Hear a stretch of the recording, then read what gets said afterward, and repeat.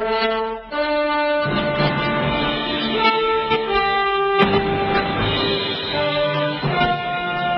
back to Shattering Myths. We're going to turn our attention now to Yosha's statement. This was actually a statement made by Moshe, but when Yosha, who is the actual name of the individual that Christians have misnamed Jesus, when he was challenged by a statement that would have resolved an immediate need, hunger, to turn a stone into bread, he, rather than just saying, "No, I'm not going to do that. No, really, don't see any reason for that," he cited the Torah.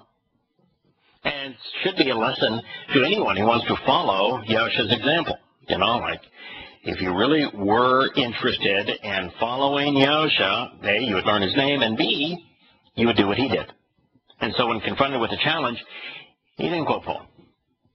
When trying to defend religion, we didn't have a religion to defend, he most certainly didn't quote Paul, which is what Christians all seem fixated on doing. No, he quoted the Torah. And this was his statement. He read from cited from verbatim from the Torah, talking about why you ought not focus on love and bread. And this happens to be the context of the statement that he made the citation out of. And the reason that's important is because when you see a statement that he's making, it should direct your attention to where that statement is within the text of the Torah, prophets, and Psalms. A great example of that is that Christians are absolutely rendered dumbfounded by Yosha's statement, my God, why have you deserted me?" as he was hanging on the upright pole on Passover. Because it renders the myth of Christianity completely defunct. Because he could not have been the totality of God, as was claimed at the Council of Nicaea to create this new religion fixated on a man. He could not have been the totality of God if God left him. And more important than all of that, God could not have died for your sins if God left the man hanging on that pole. And so they're absolutely dumbstruck by that statement, which is why you'll never hear a sermon on it, because Yosha's statement literally craters the entire myth of the Christian religion. But if you were to do what we're doing on this statement, and you were to search for what he said, what you find is that almost everything he said can be found in the Torah, prophets, and Psalms. There's almost nothing that Yosha says that wasn't previously recorded in the Torah, prophets, and Psalms. That's why he is the living manifestation of Yahweh's word. And on that particular quote, my God, why have you forsaken me? Why have you separated yourself from me?" You find the quote is in the 22nd Psalm. And then when you read the 22nd Psalm, what you find is he's explaining exactly what he's doing there. He's explaining what's going to happen to his physical body. He's explaining what's going to happen to his soul. And he is explaining what's going to happen to Yahweh's spirit, and how all of them are going to separate and then be united again on the Bekurim after the fulfillment of Passover and Matzah. It's a wonderful explanation of how Yahweh went about honoring the promises that he made to make us immortal, to make us perfect, and to adopt us into his children through his covenant. And so you want to always look at what Yahweh cited to understand why he quoted from there, because of the teaching that's associated with it. So here, this is now even before Yahusha begins his ministry. This is before the Sermon on the Mount. He is in a conversation with the adversary, Hasatan, Satan, and he's hungry, and he's Satan is saying, "Hey, man, why don't you turn this rock into bread? I mean, you can do it." And this is the context of the discussion in the Torah that he quoted from to explain why he's not going to do it. And that's why we're looking at this particular statement. It is, and you might say, wait a minute, you're devoting this hour of the program here, week after week now, to exposing the the errant nature of Paul's letters. So why are we focused on this? This is not one of Paul's letters. Well, the reason is we began this by looking at 4 statements that Paul made in the heart of his letter to the Galatians, where he took statements out of the Torah and prophets, truncated them. Means he took only a small part of a statement, removed it from its context, misquoted what God had to say, to give the impression that God was endorsing something that was the opposite of what he was actually saying. And I said that that is inappropriate on every possible level. Misquoting God is inappropriate. Taking something out of context is inappropriate. To misrepresent what someone is saying is inappropriate. And then to underscore why those things are wrong and therefore would discredit Paul's letters from being considered valid, I thought we would examine how Yahowah handled exactly this same situation. If he was going to cite the Torah, prophets, and Psalms in an answer, A, would he do so comprehensively so we know, so that the statement's not misrepresented? Would he do so accurately, rendering the words as specifically as they were originally written? And 3, would he quote from a section where when you read the section, that discussion in context, that it is consistent with the answer he's giving? Because if so, Yahowah's example is the antithesis of Paul's example. And that's how we turned here. So, he said, now this is Moshe summarizing the Torah teaching and guidance to the children of Yisrael before they enter the promised land.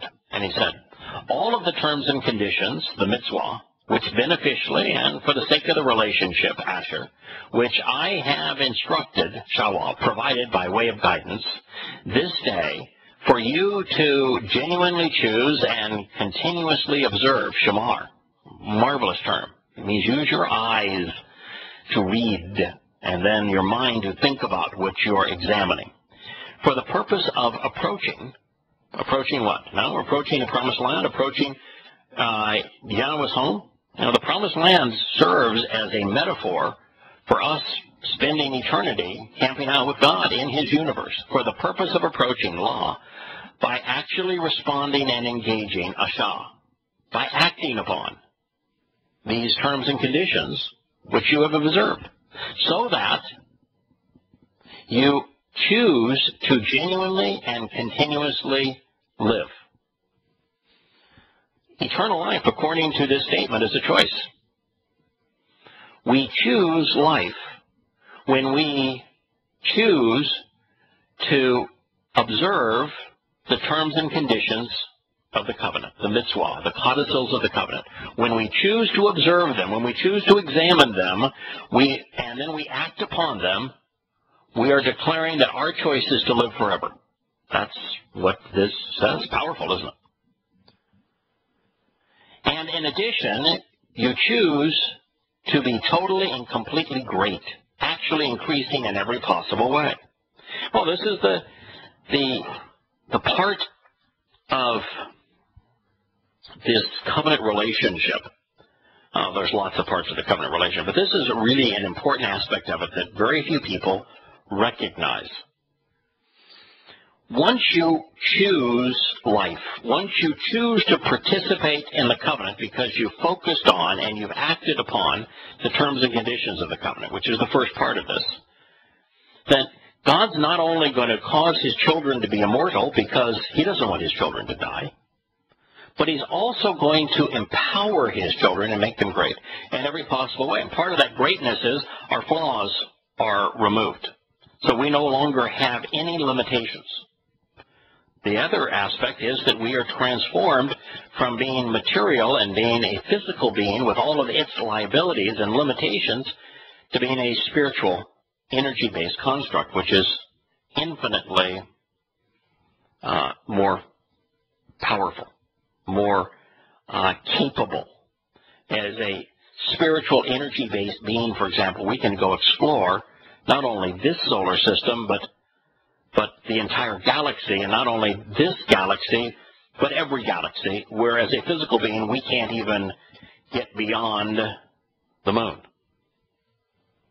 And as a spiritual being, we can actually explore the building blocks of matter, how energy is controlled as matter, and what atoms and molecules and electrons and protons and neutrons and quarks and leptons and how that all works together. We'll be able to even explore down inwardly.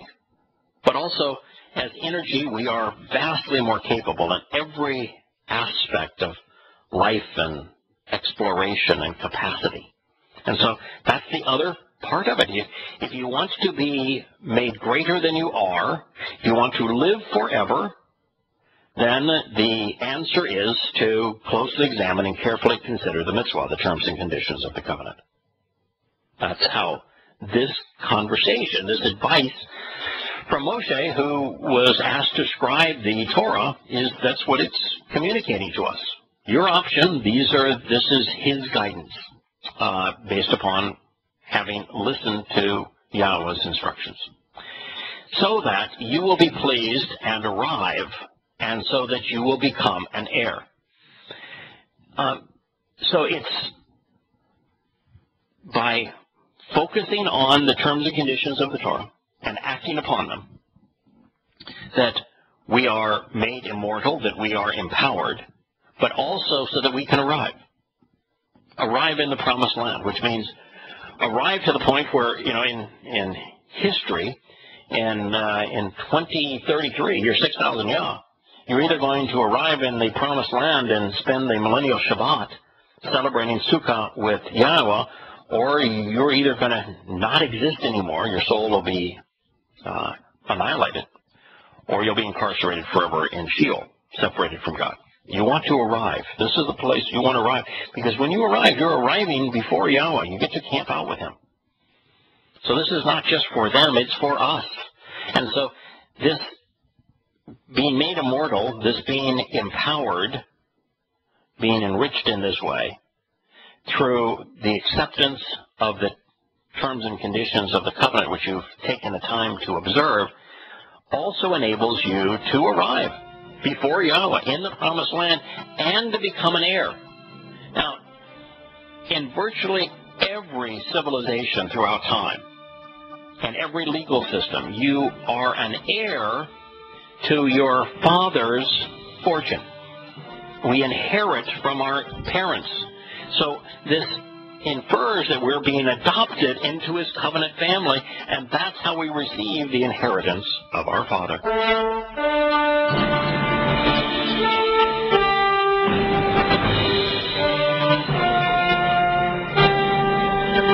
We're continuing to consider Yosha's response to Hasatan, and that he cited a passage from the Torah to explain why he thought that Satan's advice was inappropriate.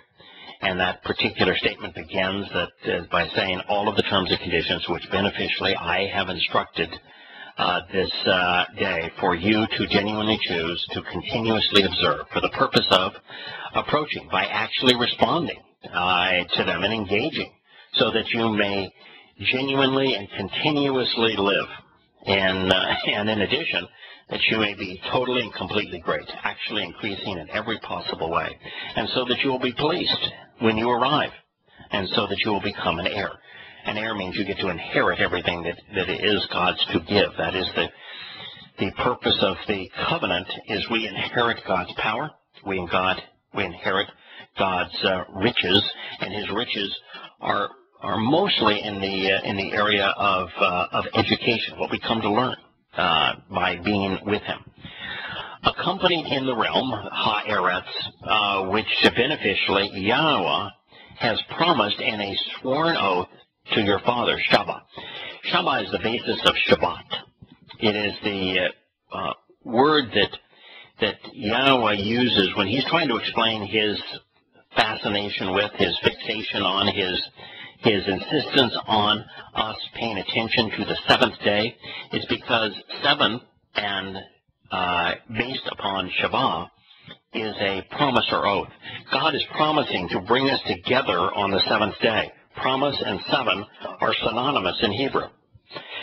So that's the whole that's the whole equation. That 6, which is the number of man who was created on the 6th day, is a carbon-based life form with the atomic number of 6, plus God, who is 1.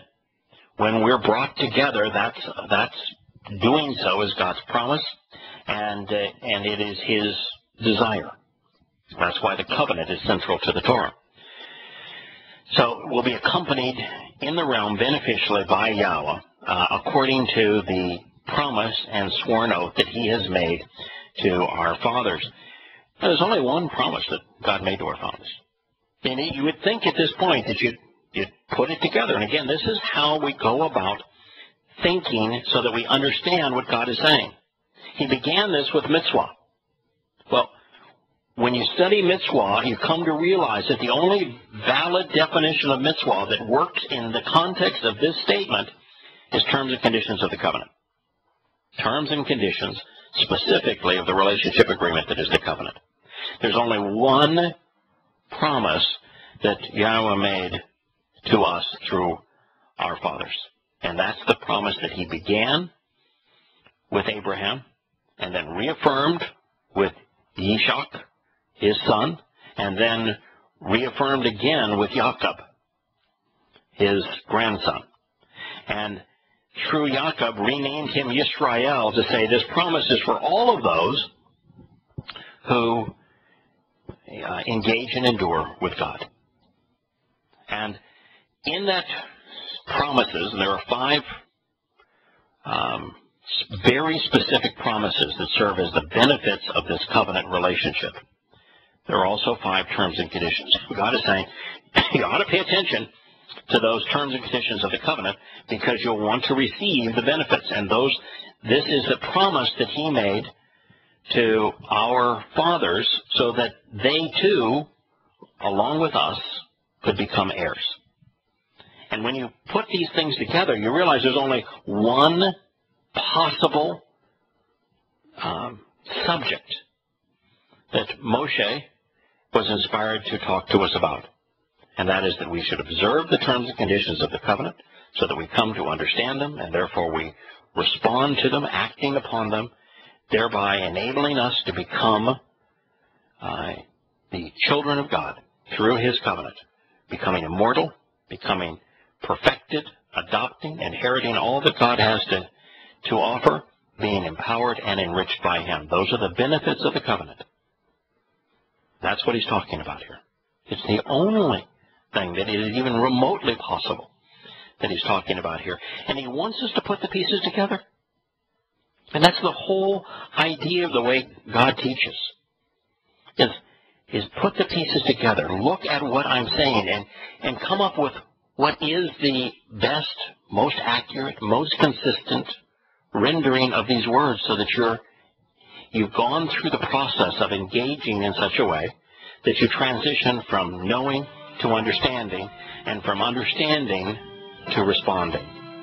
Now, he's going to go on to say, and so you should choose to literally and completely remember everything associated with the way which beneficially Yahowah your God has walked with you these 40 years in the wilderness in order for you to respond, to approach, exerting yourself through the process of learning and understanding.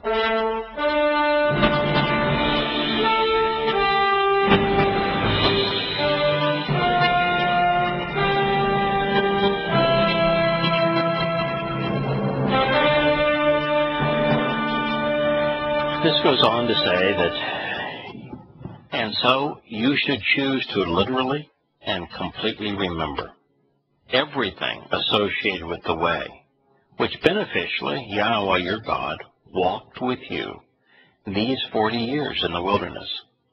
Now, what is the way? Are there multiple ways? Did God give lots of alternatives as to what we should do as it relates to walking to Him and with Him? No, He didn't. He only gave one. And the way that He gave is the way that's emblazoned in the very history of the Exodus. the Exodus began, and they began to walk with Yahowah on Pesach Passover, where lives were spared, signifying that Passover is the source of immortality.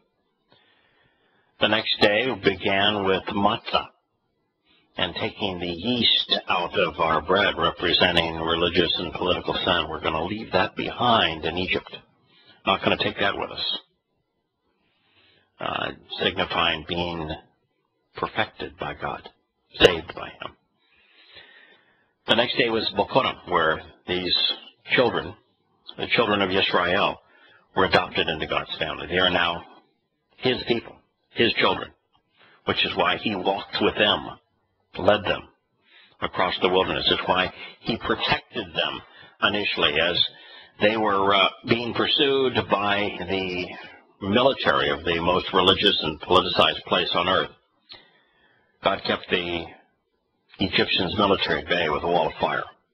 And then as on Nuweiba Beach on the Gulf of Aqaba, a portion of the Red Sea, as they were all gathered there and hemmed in, God made for a land bridge that went right across the Gulf of Aqaba, leading them into the Arabian desert. When they had crossed, He removed the fire that separated the advancing Egyptians from His children. And then once the Egyptians were in the midst of the Gulf of Aqaba, they were drowned. Their chariot wheels can still be found on that land bridge. The land bridge that crosses from Nuweiba Beach can be seen as well in depth chart of the Gulf of Aqaba. There's a column on both sides that commemorates the crossing and Yahowah's favoritism, his guidance of His children. They then entered the Arabian Peninsula and were taken to Mount Horeb. And on Mount Horeb they saw Yah's blazing glory, his brilliant nature. You can Google Mount Horeb and you will see in Arabia where the top of this rocky mountain is charred even to this day. It's black. You can see where Moshe was asked to speak to the stone, but struck it, and the thirst of the children of Israel was quenched. You can see the very crack that the water flowed out of, an abundant supply. You can see the place where they made an altar to Baal, to the golden calf, and Yahowah had to deal with them.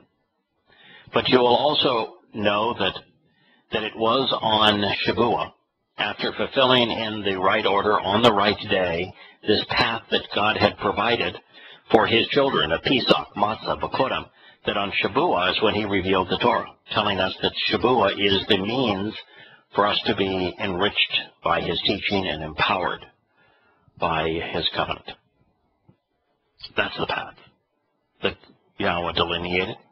He never ventured away from that path, never has, never will.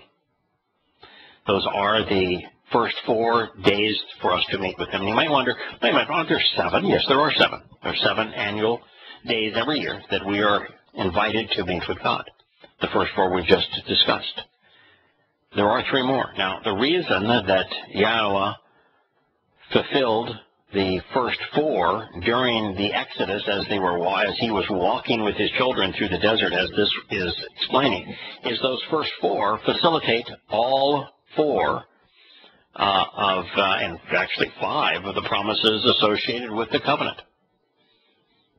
It is through Pesach that we live forever, which was mentioned in this recap. It is through Matzah that we are perfected. It is through Bokurim that we are adopted, becoming heirs. And it is through Shavuah that we receive empowerment and enrichment, which was also mentioned in this review. That is Yahowah's way. He enabled the benefits of the covenant through those fulfillment of those first 4 mikra. It's also why Yahusha, in the set-apart spirit, fulfilled all 4 of the first 4 of 7 Mikre in the 4th millennia of human existence in 33 CE. You'll notice a pattern. He became the Passover lamb. His soul went to Sheol on Matzah to relieve our souls, de-yeast them, to take the fungus of yeast, religious and political oppression, away from them, so that we could be adopted into Yahweh's family on Bekurim, first fruits, firstborn children. He celebrated all 3 of those days in succession in 33 CE, and then 7 Shabbat, 7 sevens later, he would celebrate the festival feast of Shavuot, of the promise of sevens, where the Spirit and the Torah came upon the children that had been adopted into the covenant, and they were enriched and empowered, as are we on that day. Yosha also fulfilled the first 4 Moed Mikre. But there are 3 more, and these 3 more will be fulfilled in our not-too-distant future. They are, of course, the first of them, of the unfulfilled 3, are Teruah, which is where Yahweh's children, now enriched with his teaching, empowered by his Spirit, adopted into his family, share what we have learned. Share the opportunity to become part of his family. Tell people who will listen the dates that we can meet with him. Convey Yahweh's message out of his Torah, prophets, and Psalms. That is our opportunity. And we celebrate that opportunity on Teruah. And then on Yom Kippurim, the day of reconciliations, we celebrate the ultimate reconciliation of the children of Israel that whose forefathers walked through this desert, this wilderness, with Yahweh and into the promised land. We celebrate their ultimate reconciliation back into the covenant family. They are estranged now. Not all of them, most of them. But in 2033, as the tribulation comes to a close, before Yahweh's return, they will reconcile their relationship, and they will do so because they will come to recognize Yahweh as God. They will come to recognize the role that he has played in their salvation. And so we will celebrate each year this ultimate reunion on Yom Kippurim. And lastly, we celebrate each year what our eternity is going to be like on Sukkah, on shelters, where we're given the opportunity to camp out, excuse me, with our God.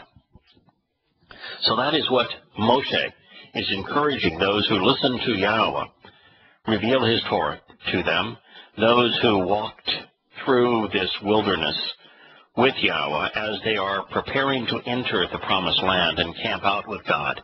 He said, so you should choose to literally and completely remember everything associated with the way which beneficially Yahweh your God walked with you. And that is the nature of God. He provided us the way.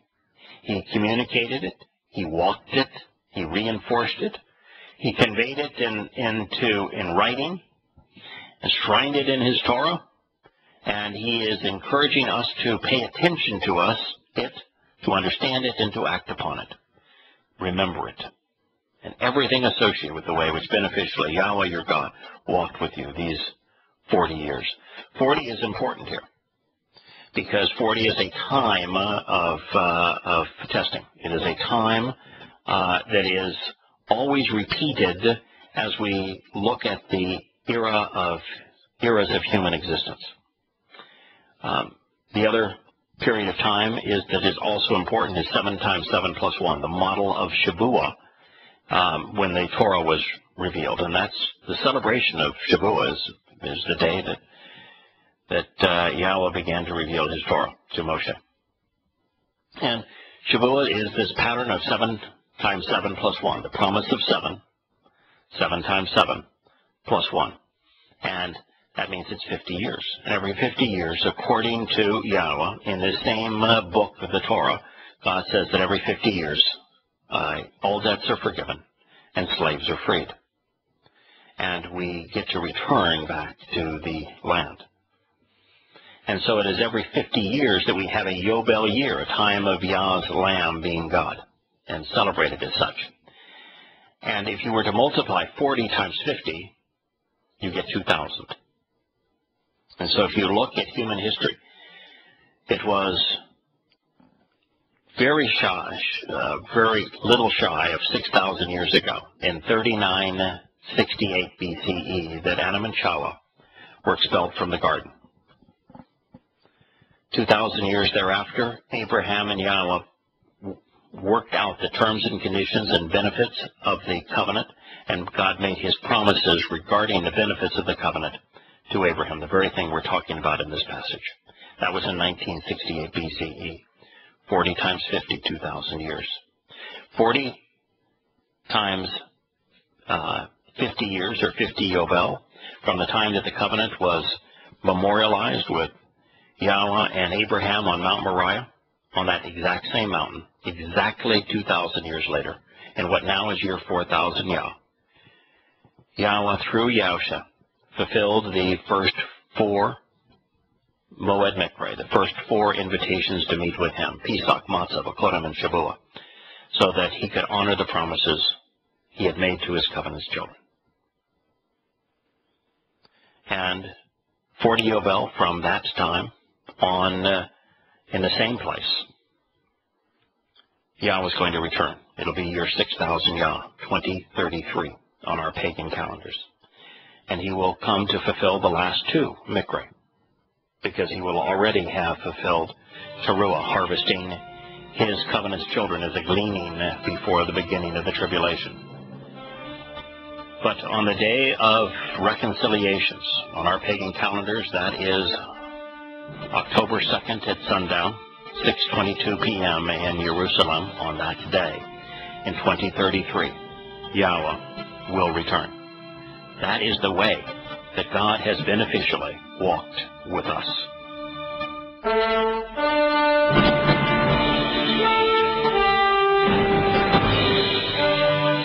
Welcome back to the last segment of Shattering Myths for today. We're considering the context of the statement in Devarim, Deuteronomy, that Yosha cited relative to the turning the rock into leavened bread. And it goes on to say, and so you should choose to literally and completely remember everything associated with the way, which beneficially Yahowah, your God, walked with you these 40 years in the wilderness. And keep in mind here, God is open-ended here. This is forever. All people, all time, all generations, anybody that wants to engage and endure with God, that we're to pay close attention and remember everything that he said regarding his way, which means that Pauline doctrine cannot be valid. God did not tell us to remember everything he had to say regarding everything he had to do regarding his way, only to forget it and discard it. In order, he says, for you to respond, Anah. That's, if we don't know what God has said and what God has done, if we don't know what God is offering through his covenant, it's impossible to respond. So if you ask a Christian, well, you think you're saved, well, are you a member of the covenant? Well, a new covenant. Well, there is no new covenant. Are you a participant in the covenant? Do you know what the covenant's terms and conditions are? Have you responded to them? And no.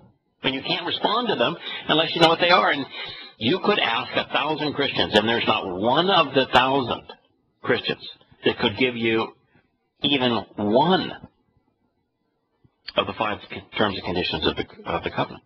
And if you don't know what they are, you most certainly can't respond to them. That's why God wants you to know them, to observe them, to remember them, and to act upon them. In the wilderness, in order for you to respond, to approach by exerting yourself through the process of learning and understanding, and nasa, of testing and evaluating, observing and experiencing, so that you come to know and become known, la yada. That's the whole process of thinking. The very thing that we've been doing these last 2 days is looking at the words, making the connections, understanding what's at stake. What are we being told by God? What are we being offered by God? How do we come to know what he's talking about? How do we come to respond to what he's talking about? How do we come to understand it? And that's what he's telling us here. focus on it. Pay attention to the terms and conditions of the covenant, closely examining and carefully considering it, reading it, so that we can remember it, so that we can respond to it, so that we come to learn from it and test it, evaluate it, come to know what God is offering, become known by Him, la yada, so that beneficially and relationally, that is what we incorporate into the literal fabric of our being, into our heart, regarding whether or not you will consistently and genuinely, closely observe and consider the terms and conditions of the covenant. He ends this statement the way he started it, that all of this really focuses on a single concept. Are you going to observe the terms and conditions of the covenant, the mitzvah, Shama mitzvah? The terms and conditions of the covenant are the basis of us being part of God's family, of having a relationship with Him, and being saved by Him.